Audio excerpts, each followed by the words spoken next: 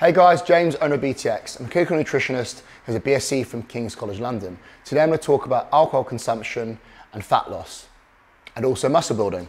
So Dr. Matthew Milner, a BTX doctor, who's actually an A&E consultant at King's College Hospital, sent me a study about alcohol consumption and muscle hypertrophy, so building muscle tissue.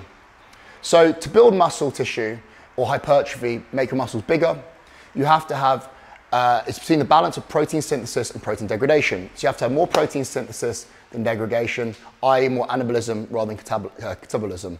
So with alcohol consumption, how does this affect muscle building?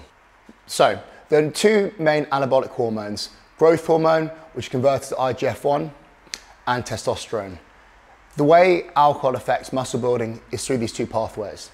So it was found increasing your alcohol consumption reduced testosterone and IGF-1 by 15 to 20%, and actually reduced muscle building by 15 to 20% 24 hours after consumption.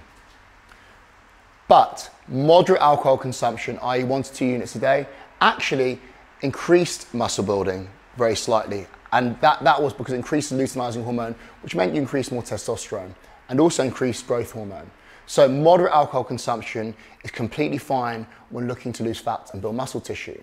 This is what we found at BTX as well, with a large number of clients.